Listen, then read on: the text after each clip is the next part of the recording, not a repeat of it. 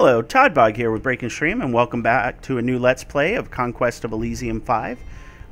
This one is going to be pre-recorded, which is unlike our other ones, which are done kind of on the fly each day, so that I can incorporate your comments and such into the broadcast, as it were. In this case, I'm doing the pre-recording because I'm going to be taking a little trip, and we'll be away from home for a bit, so I won't be able to do my recordings like that as normal.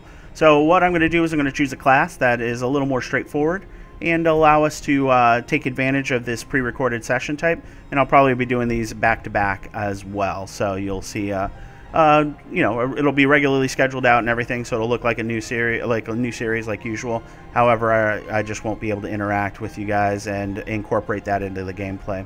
I'm still going to be answering your comments, so definitely drop those in the comments section below, and you know, I'll be happy to answer what's going on and any other questions that you guys might have.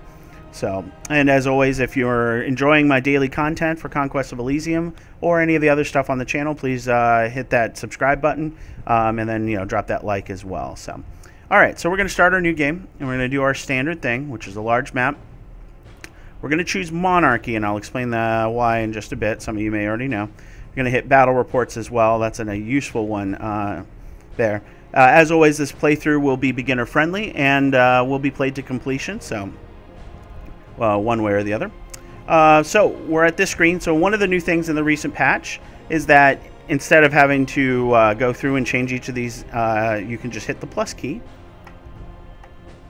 And boom, we're at my count difficulty for the whole group. So this way we can get the difficulties done. Saves us a bunch of clicks, which is great. So we're going to be doing our you know, our playthrough as a Baron. So the Baron's a pretty straightforward class, and definitely one of the beginner-friendly classes, just because of the forces that you get, the strength of troop, and everything like that. So Barons are traditional humans through and through, but they get access to a lot of well-trained elite human troops that you wouldn't get for other forces. So definitely useful. We got knights, you've got heavy infantry, and then you've got siege weapons galore. So one of the interesting things they do is basically conscription, a levy. All farms and villages under our rule send a levy of soldiers to the Baron's castle each year. It consists of simple spearmen from farms and at least one knight from each village. Large towns and cities do not contribute soldiers, so that's something to keep in mind. We can also form local militias to defend villages and cities. The larger the settlement, the stronger the militia. So that's all really good. So we start in a well-fortified castle. We get bonuses to gold and iron. Conscription yields soldiers from settlements and ancient forts once every year. And the Baron and High Lord can raise levies in villages and towns. And we receive free units from guard towers, which that is a new thing. So that's really cool. So yeah, the Baron's pretty straightforward. So that's who we're going to choose here. We got our AI opponents. I always do unique random opponents to give us a better chance of seeing some cool classes. We'll see what happens with that. So with that, we're going to go ahead and jump in. And old Todd Bog the Baron will jump into this world. All right. So this is our starting area. As you can see, we've got a number of starting spots. We get a hamlet and 2 farms, which is a few more than other races get. That's pretty cool. We're starting near a coal mine and a coastal hamlet, so there's got to be water near there. We start with ourselves, so we'll go ahead and look at us. So we'll talk about our stats here real quick for the beginners. We got hit points, obviously very useful because that's how you live. Any damage you take goes to the hit points. 17's a good amount of hit points for a man-sized unit. Armor is a reduction to damage, so more armor you have, the better. In this case, we're blocking 3 damage from every attack that comes at us. That's a normal attack, so that's really good, and that makes it really tough for troops to fight, and we'll show why. He's got himself a magic greatsword, and the damage he does is 1 to 12. That plus 3, then, what it does is instead of adding to the roll, it makes the die bigger. So it's one of the harder things to wrap your mind around, but once you learn that, it becomes a lot better. Just imagine that every time you're rolling a die, no matter what size die, it's always 1 to whatever the maximum die is. So in this case, 1 to 15, so it's a 15-sided die, and that's how you do your damage. Damage is important, and I'll demonstrate why later. We got some abilities here. If you ever want to see what they do, you can right-click and see what they do. But of the stats up here right now, the only ones to really worry about are your hit points and your armor. The others are more situational for sure. So this right here will give you a good evaluation of the quality of troop you've got here. So so that's us. We have special powers though, because we're a baron. So this is the reason why we chose the Monarchy, is because we can find a king's castle and proclaim ourselves King of Elysium. So that's a special thing.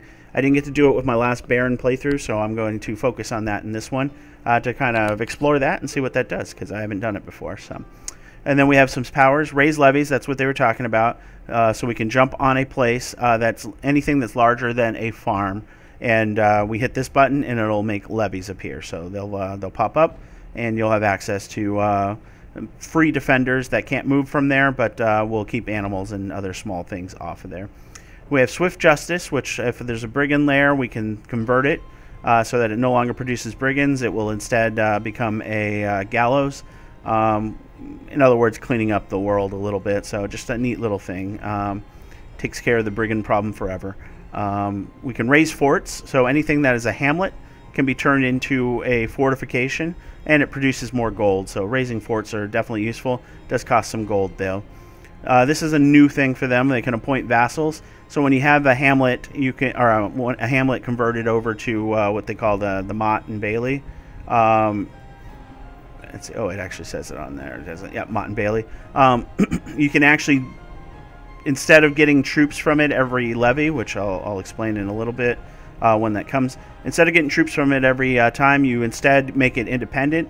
They get more troops instead for them specifically, and then basically they're going to roam around the local area and take out local wildlife and local enemies as well. They're going to try and do what they can to keep your area under control. So very cool. And then Relocate Manor, that one's a new power as well. Normally you get conscripts every year based on what you own among the human population. And those conscripts will appear in your castle. It used to be you couldn't change where that was. Sometimes your castle was so far away from the battlefields that getting those forces up took time, so it was a long delay. Now if you take over another castle, you can turn that into the focal point, and all your troops will appear there as well. So once I get that king's castle, that's probably what will happen, because that's usually in a more central location. Anyways, we also have ourselves High Lord. High Lord moves faster because he's on horse, he'll actually move faster in combat, and you'll see what that means later. He's got 3 attacks. The lance charge is good, but it's only once per battle. But the other 2 are solid, and he's got himself 3 armor as well, and a shield. So shields block a random amount of damage, 0 to 1 in the case of a regular shield. Against ranged weapons, though, they can block 0 to 2, so better at ranged attacks, which is something new to the series. So you got the armor, you got the shield. So this guy can block 3 to 4 damage from every attack. So what does that mean in terms of regular troops? Well, this is our normal troop.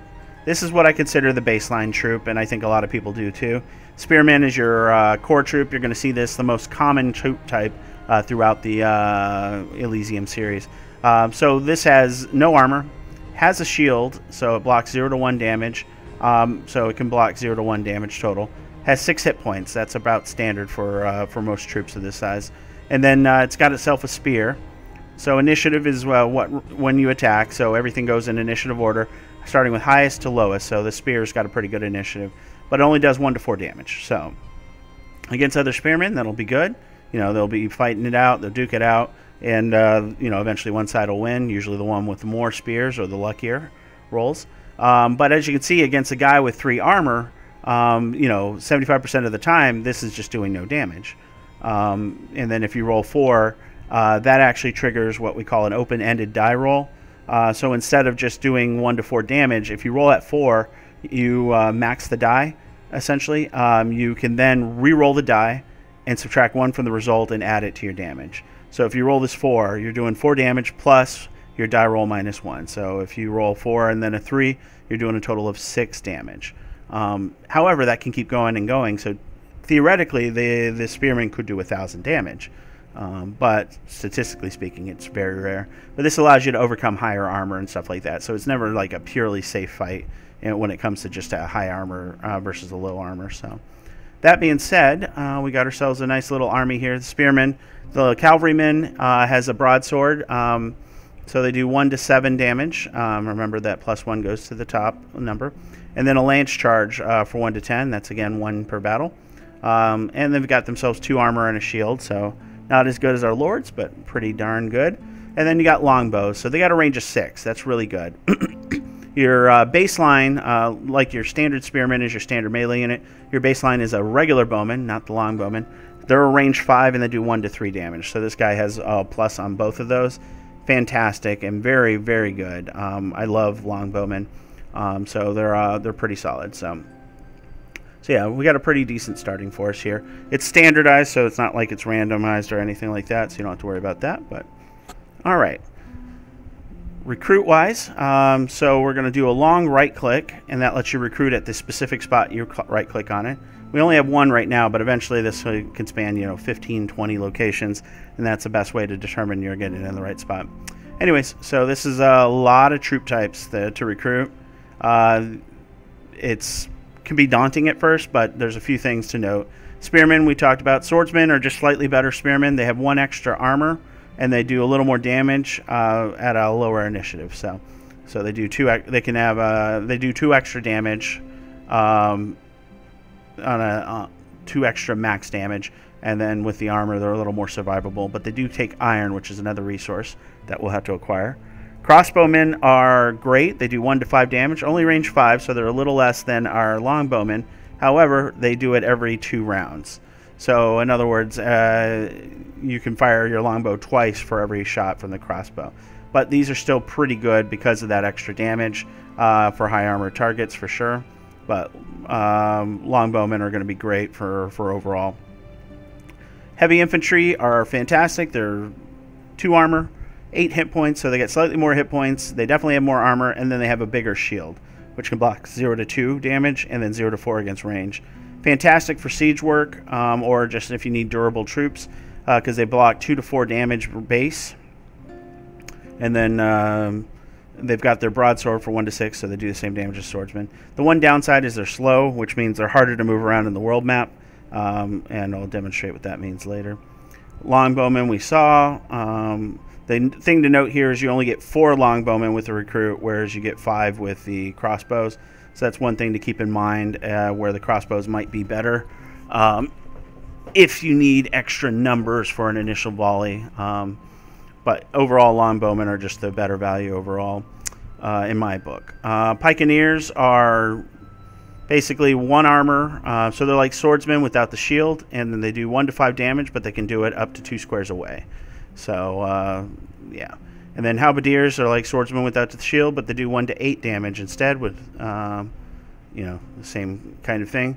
Zweihanders are just better than the halberdiers because they do 1 to 9 plus sweep. Sweep's a thing that basically means you never waste your damage. If you kill a target, leftover damage will then go to the next one. There's never any overkill with a sweep weapon, which is good. Our Lord has that as well, so it's a very useful ability and new to the Conquest 5 playthrough, or Conquest 5 game. So Tower Guard are a hybrid unit. They have crossbows and a broadsword, so they're good at both melee and ranged. They've got an armor and a shield as well, so very durable. The iron costs is the downside to them. Then you got cavalrymen. These only come in a recruit value of 3, but we saw those. War dogs are a little situational. I don't really know if there's a place for war dogs for me in my army, but they only have 3 hit points, no armor, no shield, and they do 1 to 4 damage. So they're like a weaker, weaker spearman. The only thing they do offer is that they're half price, and they're fast, so they'll get up to the combat quicker, which might be useful if your enemy's running a lot of ranged units, especially if these are on the flanks. They'll be able to wrap around and get to those ranged units if the enemy isn't well protected. But yeah, if you have the gold, then you're better off getting yourself some spearmen. But we'll see on that one. And then you got your siege weapons. We'll go over those in more detail. The key thing I want to point out is ballistas are going to be extremely useful. These are all slow like your heavy infantry, so oftentimes when you build a siege force, that's when you start stocking the heavy infantry if you have the iron for it. But yeah, these are really good. Of the 2, though, if you have the gold, always build trebuchets over catapults. They're just more useful because reasons we'll explain later. So that's your thing. Income-wise, we've got gold, iron, and we've got trade. Right now, gold's the only thing we're bringing in, so we'll be using that. I believe that is all she wrote. So at this point, we got to go out, explore, take things, and basically become more powerful as a result. So we're going to split forces here. We got Murder of Crows, so we need to kill that. Let's use our movement wisely, though. I forgot they can be overrun. Alright. Well, so be it. Okay. So we've explored. We got a slinger and a bandit here. We're going to take care of that. Those guys we can take care of as well. So we're just going to basically capture everything we see around here and move our army up to capture more. So now we're up to 10 income. So until those bandits move and take my stuff. Nope. They moved away. Perfect. Mantises, though, are pretty nasty. 17 hit points, 1 armor, and they have spiked arms, so they attack twice. But luckily, our force of knights is much stronger. Well, not much stronger, but they are stronger, so. Okay, there's a port. We're not going to be able to take that because of the ballista. There's a siege combat step that I'll explain in more detail, but suffice to say we're not attacking that for a bit. Alright, battle on the farm. We didn't lose anything, but we'll show you what the battle looks like. So this is it. We move, and then we move 2 if we're fast, like they are and we are. And then we all attack in our initiative order. So their initiative is 7, so they're faster than anything we have, which is 5 and 4. So that's why they're attacking first. But we attack harder, because they're trying to break through our armor, and they're not doing a very good job of it. So that was good. Perfect. We're already up to where we almost get a first recruit, so that's awesome. The bandits are showing up here, but that's fine. So let's move our forces there. Oh. Just doing some scouting. So, alright. So we've got that. Okay. So we'll do something here at the hamlet to show off what we can do with that. So we've got enough gold. Normally I would do a recruit, but I want to show off a special power. Oh yeah, he's got powers as well. As a High Lord, he can raise levies just like before. Swift Justice, just like before, and then raise fort just like before. So we're going to hit the old raise fort. So now you see the hamlet has walls where it did not before, and it makes an extra gold for us, so that's fantastic. Our Lord will come here, and we're going to use our special powers to raise levies. And now these guys will defend those walls for us, so chances of bandits taking this are very slim. And then there's farm with a couple levies, but I think we're going to take out the ogre and the ogre chief so we can get our first access to iron here. Iron and gold, fantastic, so we'll do that. And yeah, it looks like something took our coastal hamlet. Oh, and I believe that's it for our turn. Alright, battle in a coal mine. We murdered them. Show you what that looks like. So these guys hit hard. They hit for 1 to 15 damage. Remember, that adds to the end die. But they have 22 hit points, but no armor. So any damage they take is taken. And so that means that we're going to obliterate them with our archers. Yeah, you see, they just couldn't stand up to that. So, alright. So, coal mine. There's the bandit we were expecting. You're stuck here for another turn because you converted the Mott and Bailey, but you're going to be protected from any attacks, so that's good. So you lose one of 2 ways. You lose by losing all your commanders, or you lose by losing your citadels, which are marked with these crowns. So this is the only citadel we have. So we're taking a chance right now because of that. But we're well defended. We're in a good position with our commander here and things like that. So I don't think we'll have any issues here for the time being. So, all right. Move up here. Yep, bandit moved exactly where I wanted them to. So my lordship will move here. We're going to go ahead. So if you can raise a fort before you do levies, it's better because you usually get more. As you see, we only got 3 guys there. Not the best. But, you know, sometimes you can't. So, do that. Uh-oh. My High Lord died to a giant crab. Darn it, I wasn't expecting that. So giant crab has 3 armor as well, and a lot more hit points, and does 1 to 20 damage. So this is a, yeah, it just murdered him. And you notice it does 1 to 20 damage, but it did 33. So he rolled a crit, which is the 20, and then he rolled again, which was a 14, and murdered my guy. Probably more, actually, because armor and all, but oh well. That sucks, but not the end of the world. Alright, so we'll kill the bandit and 4 slingers here. And then we'll wait for a recruit offer. Alright, so we did pretty well. I should probably check the message. Hit stats. Yeah, we murdered all 5 of them, so. Alright. Man, giant crab's just hanging out. Alright, I'm not as worried about it right now. So we're going to go and overrun this and take this farm. Because conscription's coming soon. And when conscription comes, well, it'll be it'll be the end of the world for them, so. Alright, 10 archers for 70 gold. That's perfect. So archers aren't as good, again, compared to longbowmen, but getting 10 of them for a discount. Normally they're 50 gold for each 5, so that's 100 gold. You're getting it for 70. And you're getting this because we have the Baron's Castle here. We get occasionally what we call special recruits. So this is a special option here. So we're going to hit that. So these guys have the bows for range 5, 1 to 3 damage, and they fire every round. So very good for what we're doing right now. We're not going to get too far away because we're about to hit our recruitment point. Let's head back, actually. We'll transfer those archers. We'll leave a couple behind. And it should go to another special recruit. That would be nice. But so this is a captain we can go. He's just a foot commander. Doesn't do anything special. And the crossbows would have been nice. Because there's a discount even on the iron there. But that's alright. We'll come and take this. And then we should hit conscription, right? I always forget exactly when. Yeah, there we go. Yearly conscription. So 3 knights and 10 spearmen. So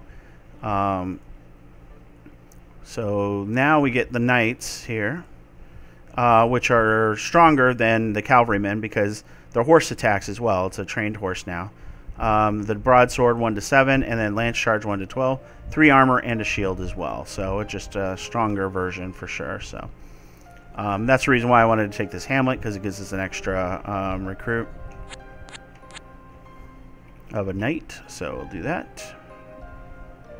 So now we got ourselves a pretty strong force. We'll leave just the 2 archers, just fine. Oh, and when you do take damage, you have a chance of getting afflictions. These are permanent damage, unless you have some way to regenerate. So in this case, he has reduced magic resistance and increased morale because he's not so bright. He's less inclined to run, so, but he's less willing to resist magic. So -2 +2. So that can be hurtful against some spellcasters. So we'll see what happens there. All right, crab came and went, did his damage. All right, so now we get to go out and explore with our much larger army, as you can see here. So that's what we're going to do now. Let's see. All right, cool. Market village. I'm going to set up my trade. So when you trade, basically every point of trade gives you 1 gold worth of product. So iron is 1 to 1, so it's 1 gold per 1 iron. So if I get every trade point I get, I'll spend my gold income to get the iron instead. And I do need iron to get my troops, so very useful. 10 swordsmen. Alright, so we're going to snag that. Now we have 1, and it's trading for a plus iron, so that's very good. These 7 guys are going to die, and I'm going to get a coal mine. 12 dwarves. Dwarves are just tougher. They just have more armor, and they do pretty good damage, so 1 to 8. The standard dwarf does 2 armor and 1 to 7, so they're pretty good. They also have shields. But we'll be able to take them with our front line of cav. But first we'll do the easier fight and get access to gold and iron. So, and boom. Alright, battle on a coal mine. So we murdered them. I'll show you what it looks like. So these are the pale ones. I'm The last playthrough I did was Pale Ones here. So as you can see, this Cavern Guard, they do good damage, 1 to 9. They have 12 hit points and 2 armor. However, they have bad eyesight, so they miss 20% of the time. So, and they've got 3 of those. Their standard troop has 1 armor and a shield, and does 1 to 5 damage, so just an improved. Again, bad eyesight though. And then these guys are kind of just trashed here. So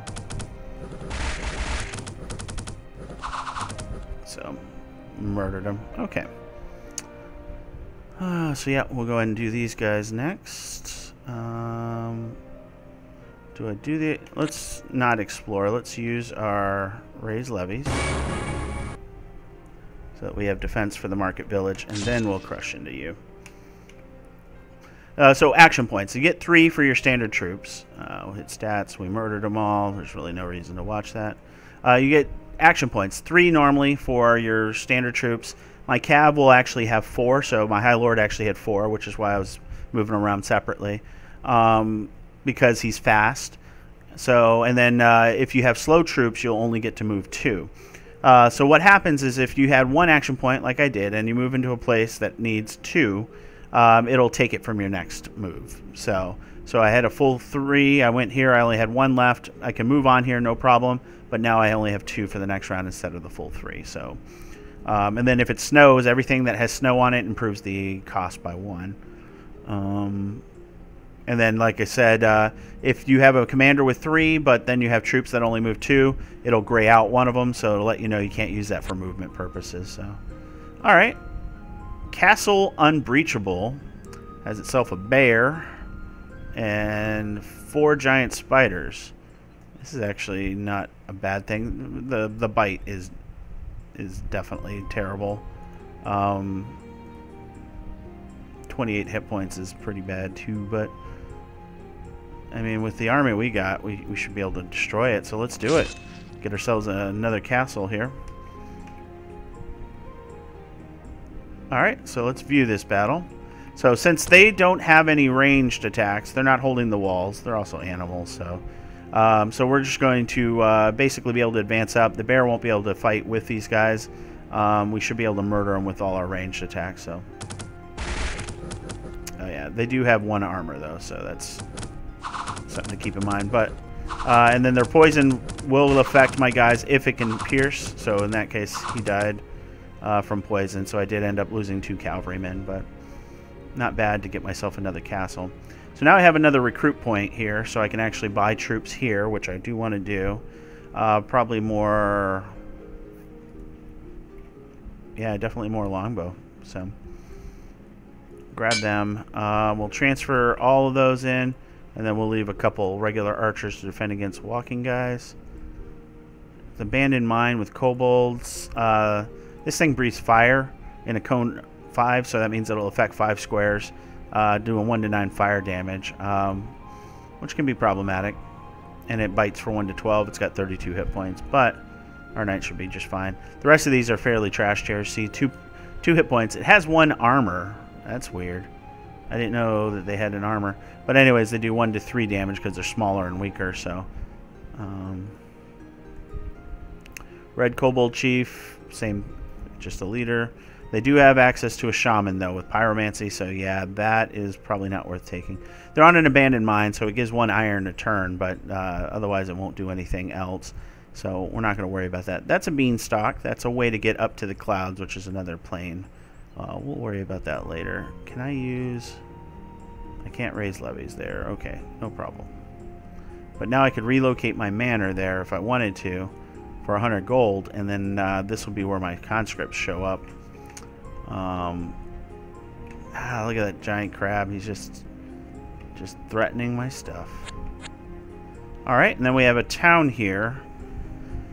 I think we can take out that town with the archery we have and with the troops we have. So, and the town itself gives 4 gold, a trade, and it's fairly defensible. So yeah, let's do it.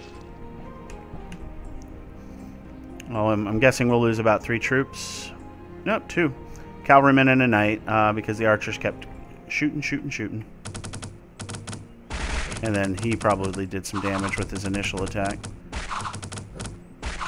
Yep, see, he murdered my guy there, so that's where the knight went. It is what it is. But the Baron can now use his special powers to raise levies, and that'll defend our town from any weirdness, like this High Lord and 3 knights that want to come up and probably take my farm. This is the captain and 2 swordsmen, so yeah, let's get rid of that. That's a bunch of kobolds as well. So the kobolds are different colors, have different elements. So these are white kobolds, which have lightning. And so that's nasty because it's 1 to 7 damage, armor negating. So ignores all my armor, and it does 5 bounces. So it'll just basically bounce all around and kill my troops. It's on a coal mine, but we don't really need that coal mine that badly right now. So, alright, I think we're in good shape here. Battle in a hamlet. We murdered them. Alright. Let's go ahead and raise a fort here, and then we'll raise levies once we have control again. So now we have a Motte and Bailey.